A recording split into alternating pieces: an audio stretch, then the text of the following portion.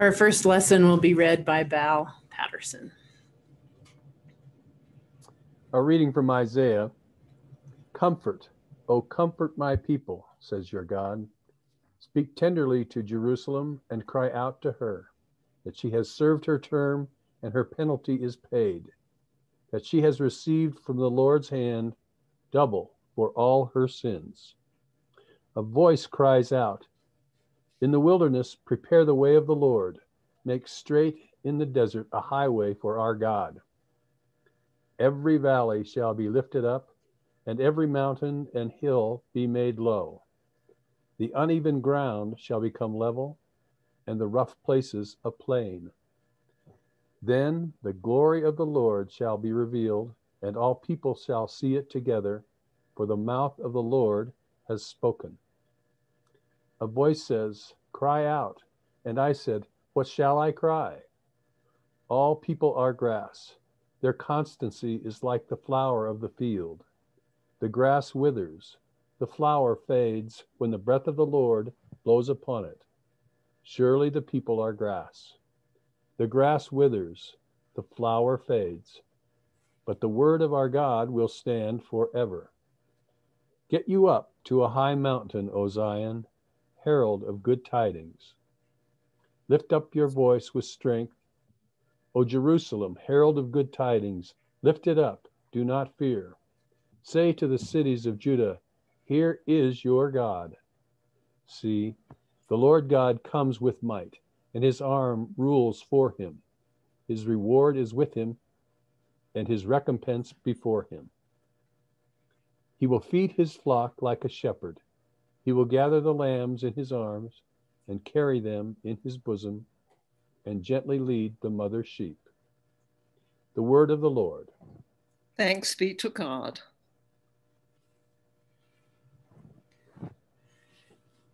Our canticle this morning is Canticle D, and it will be sung by Durango Jenkins.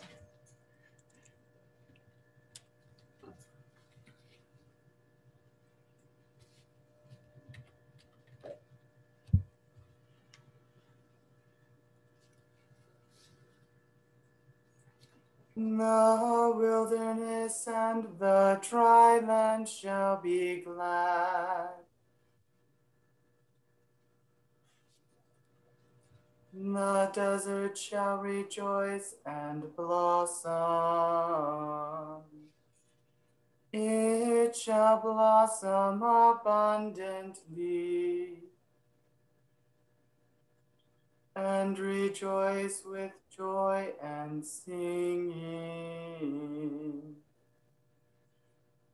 They shall see the glory of the Lord, the majesty of our God. Strengthen the weary hands and make firm the feeble knees. Say to the anxious, be strong, do not fear. Here is your God, coming with judgment to save you. Then shall the eye of the blind be opened, and the ears of the deaf be unstopped. Then shall the lame leap like a deer, and the tongue of the speechless sing for joy. Oh, the waters break forth in the wilderness, and the streams in the desert. The burning sand shall become a pool, and the thirsty ground springs of water. The ransom shall return with singing, with everlasting joy upon their hands. Joy will be, gladness shall be theirs, and sorrow and sighing shall flee away. Glory to the Father and to the Son and to the Holy Spirit, as it was in the beginning, is now, and will be forever. Amen.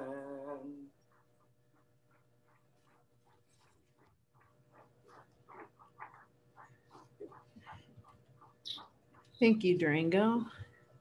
Our second lesson from the Gospel of Mark is read by Terry Roper this morning.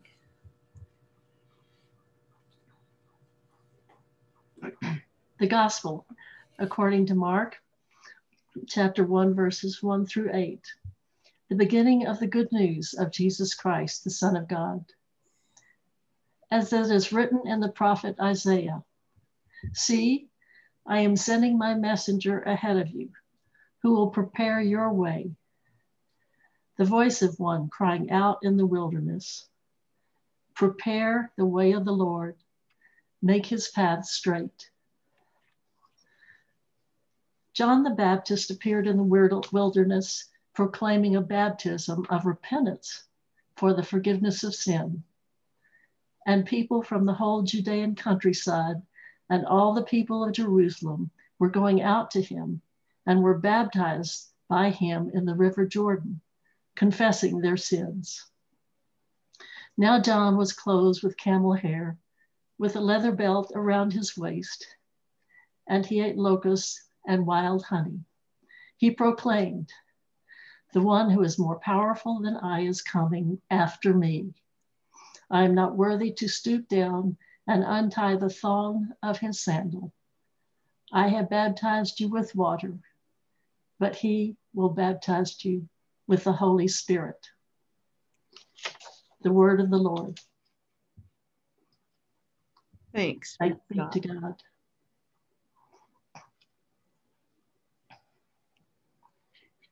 So good morning. And December 6th is the feast day of St. Nicholas of Myra. And there's some wondering about whether or not he was at the Council of Nicaea. So I thought it would be a particularly good morning to give you some teaching about the doctrine of the substance of Jesus and some very detailed words in the Greek language. Actually, I'm kidding. Because that sounds terrible. I'm going to take my cue, of course, from Isaiah. Comfort, comfort, ye my people. And we have some stories for you, an introduction and 3 stories for you about Nicholas of Myra. That is Santa, Saint Nicholas, Santa Claus. So here we go. Starts right here. Long before your grandparents were born, back when years were counted in only 3 numbers, in the city of Myra, there lived a fine and generous bishop named Nicholas. He was in charge of every church in Myra, in Turkey, every single one. He lived in a fine house in the nicest part of town, and he never had to worry much about money.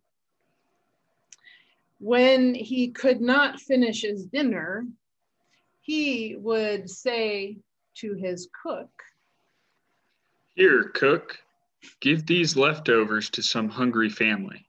If he had old clothes, he would say to his washerwoman, "Here, washerwoman, I do not need these things anymore.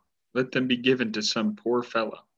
Every year on Easter Sunday, a grand procession of deacons, acolytes, and torchbearers paraded out of the great church at the top of the hill and all around the streets of the city. Bishop Nicholas walked at the end of the procession, the position of greatest honor, wearing a splendid cloak of silk brocade and carrying a mighty silver and cedarwood staff. On these occasions, if he saw beggars in the street, he would tell his deacons, "Come, brothers, toss those poor souls a coin or two."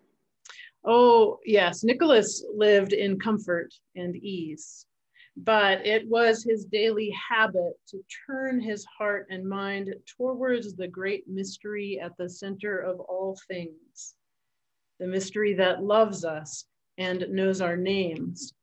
This mystery was working a change in him. As Nicholas sat down to his meat and wine, he found himself wondering if anyone in the city of Myra had only a crust of bread for dinner.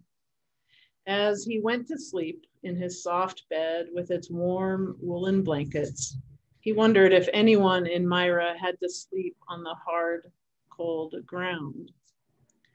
So Nicholas's comfort became bitter to him, and one night after church, he put aside his splendid cloak and his mighty staff. Over his robe of white wool, he wrapped an old, ragged cloak. He took up a plain wooden staff and slipped out, unseen and alone, into the streets of Myra. Here now is our first tale.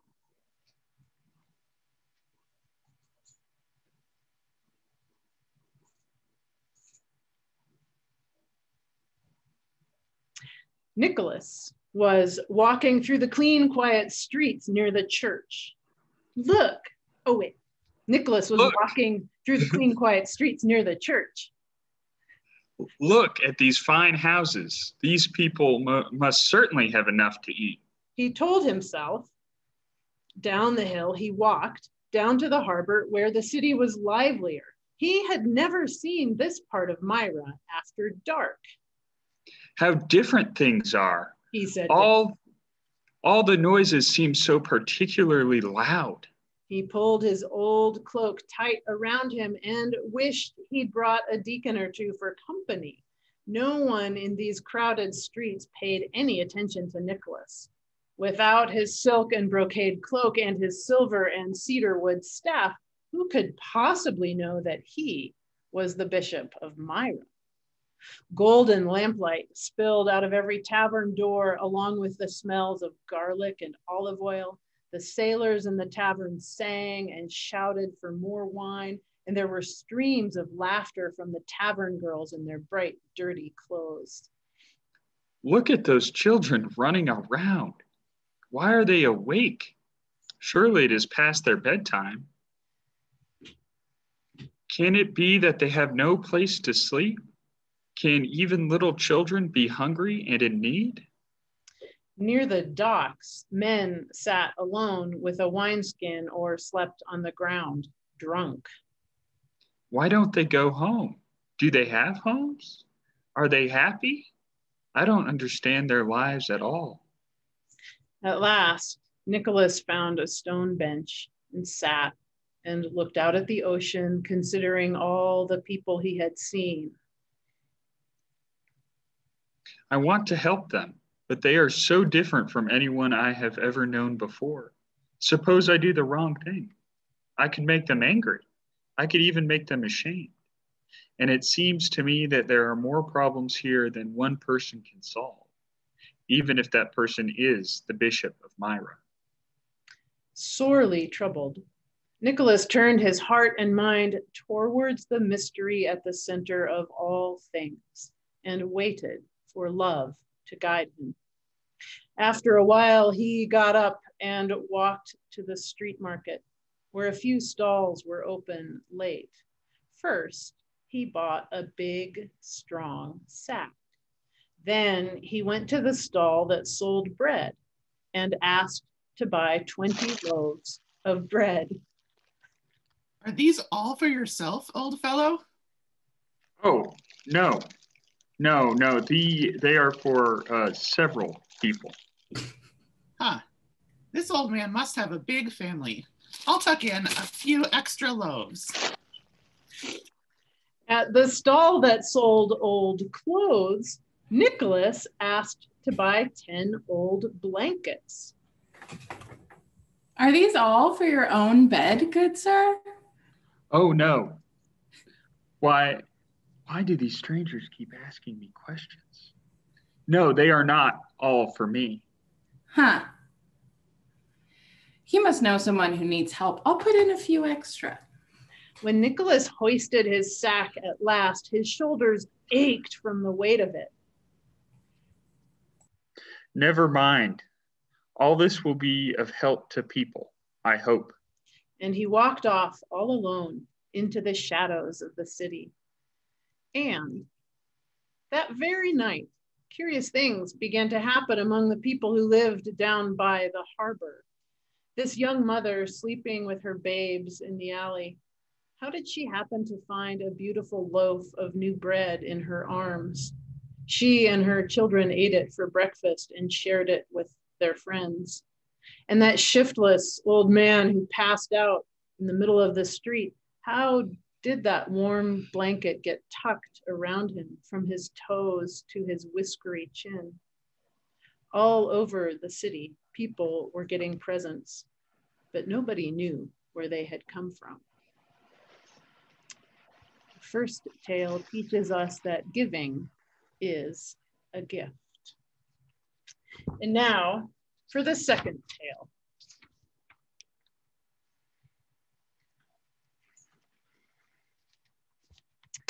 Night after night, Nicholas wandered. The baker sold him bread, always with a few extra loaves. Clearly, this old man must be feeding a house full of hungry people. The other stall keepers filled up his great sack with clothes and blankets and little odds and ends. Late one night, he came to a small, shabby home where the lamp was still lighted. Inside, people were talking, or were they weeping? He stopped to listen. It was a mother and father grieving together about their oldest daughter. In those days, a young woman needed a certain amount of money to get married. And these people were so poor that they could not set up their daughter in a decent home. What will become of her? She'll never have a husband or a little house or even a garden to grow roses and herbs. Perhaps you'll have to work in the taverns, dear wife, and bring wine to the sailors until daybreak. Hard work, rough work for our precious girl. Oh, my heart will break. And they clung to one another and wept. Nicholas said to himself, Now I have a small bag of gold that would help this family, but I don't want them to feel that I expect something in return. How can I get it to them without being seen? He leaned against the wall of the house and waited for love to give him an idea. There was a chimney in the roof of the house where the smoke came out from the cooking fire, but at this time of night, there was no fire in the hearth. Nicholas tossed the bag of gold straight into the chimney. Mercy on us, husband. The chimney is exploding. No, wife. Look, it's gold, gold. Soon we'll dance at our daughter's wedding. And they ran outdoors to see where the gold had come from, but Nicholas had already hurried away into the night. The second tale teaches us that faith and love act without strings. Here, at last, is your third tale.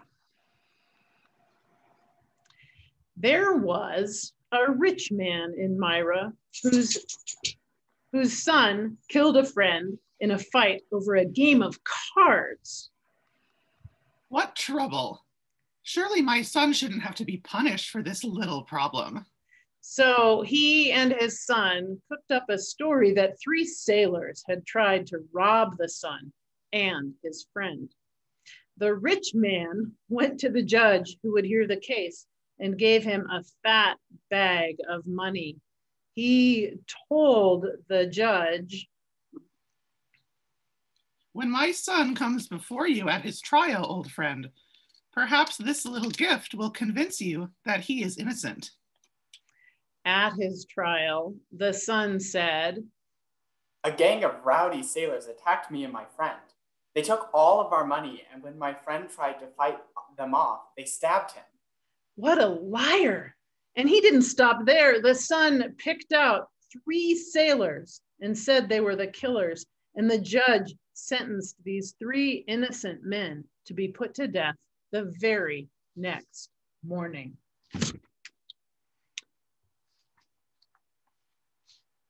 Down by the harbor that night, no one could talk about anything else but this terrible injustice. Nicholas heard them talking as he wandered with his sack of bread. Everyone knew about the bag of money and the lies, but people were afraid to stand up to the wicked judge. All night, Nicholas sat awake in the church and turned his heart toward the great mystery at the center of all things, the mystery that loves us and knows our names. At dawn, the judge's doorkeeper heard a tremendous knock at the door. When he looked out, there was the Bishop of Myra with the acolytes, the deacons, the torchbearers, and even the choir who were singing a psalm. "Surely your master's heart is troubled. After all, it is no small thing to sentence 3 men to death.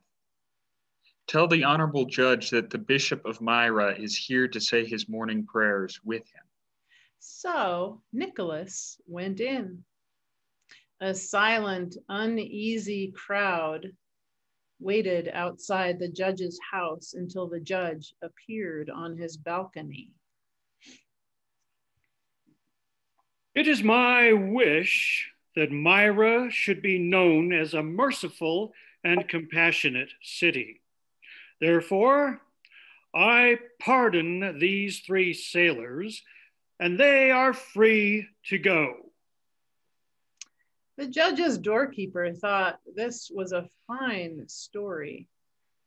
Think of that crafty old judge being hauled out of bed at dawn to say his prayers. Whenever the doorkeeper wanted a cold drink or a hot meal, he'd find someone and tell the story all over again. They'd gladly treat him. And as for that wicked judge, the rich man and his son, they knew that Nicholas's eye was on them, and they mended their ways. The third story, and the last for today, the third story tells us that we can use the power we have to seek justice and to dismantle unjust systems. Amen. And may all our actors take a bow online. Thank you very, very much.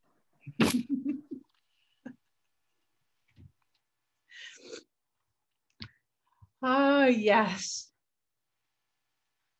I thought it was a good time to just have some comfort and some good stories of Christmas. There are several more tales, and that document will be in the weekly email that goes out tomorrow.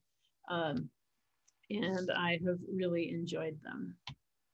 So now I have some announcements, not this coming Friday, but the following. We have a carol sing by Zoom, and that will be led by Audrey Peterbark, Fred Peterbark's sister and a tremendous musician. And we've been gathering every night by Zoom for 5 minutes. It's actually about 4 1/4 at 6 p.m. to light our Advent wreaths. The Zoom link will be in the email, and it's also on the website. There's a special page for Advent and Christmas things. I can't even begin to tell you how fun it is. You just have to come try. And it will be your shortest and best Zoom of the whole week. In your Advent guide and your Advent zine, it's Purple Ribbon and Peace Week. So I can't wait to see what you do. Send some photos. And we have some hellos and goodbyes. This is, as you may have read in last week's email, Meg Holiday has been living with us in our basement and helping the kids with school, which has been a tremendous gift for the last few months. But she got a job she can't refuse. And so this is the last Sunday she'll be joining us for church from my basement. The great thing about Zoom is she might be able to join again. And so the kids and I will be saying goodbye to her this week. And then a word of congratulations. Val Patterson, our senior warden, has just been named the missioner for the Front Range region of the Diocese of Colorado. This is a great thing. It's a job to connect and communicate and challenge all the congregations in our region. And I don't even know how many there are. Val, or 25, 30, something like that. Here. 28. 28. Well, God be with you, and we're grateful for your leadership. So go ahead. I must have forgotten that screen. May the peace of the Lord be always with you. And we can say hello to each other for a minute. And also with you. Also with you. Also with you. Peace be with you. With thy spirit. Peace be with you. Kevin. Congratulations, Ava. Everyone. Oh. Hi, Hey, Zoe. Belle. Nice to see you. Peace, everybody. Peace. A few spotlights. Hi, Zoe. Good to see you. Hey, Zoe. Hi. Hi, Jamie. Hi, Zoe. Hi, Ann. Hi, Jenny. Hi. Thanks, Paul and Charlie and all the actors. That was fun, wasn't it? Yeah, that was neat. And guess what? I let them know at about 10 o'clock last night. I thought that was pretty great. Here's Matt and Davey Thomas. Hey, kiddo. Good to see you. And here's Meg in our basement. Thank you, Meg. Hi, everyone. Hi. Peace be with you. Hi. You too. Oh, there she is. And Ava. Ava. Hi. Good morning. Congratulations. Congratulations. I'm so happy for you. And do a baby cam, maybe. She's so sweet. Oh, she Congratulations. Thank you. Absolutely. And may she be blessed for her life. Amen. Amen. No, there's Jen. Hi, All Jen. right. So we're going to mute everybody, and Wes is going to give us an offertory music, and then we'll continue with our prayers. That was fun.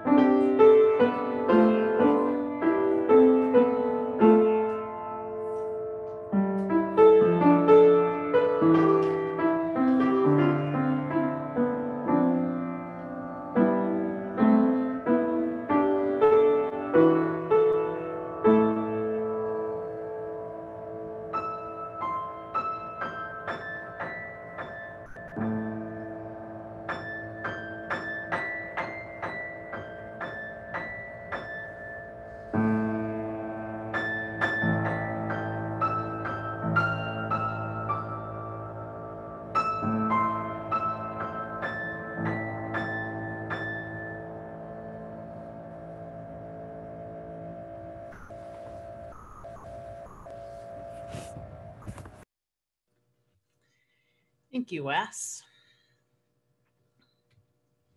Let us continue together with the Apostles' Creed.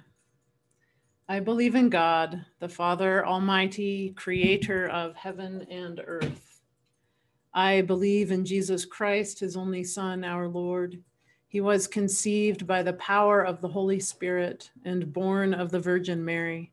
He suffered under Pontius Pilate, was crucified, died, and was buried. He descended to the dead. On the third day, he rose again. He ascended into heaven and is seated at the right hand of the Father. He will come again to judge the living and the dead. I believe in the Holy Spirit, the Holy Catholic Church, the communion of saints, the forgiveness of sins, the resurrection of the body, and the life everlasting. Amen.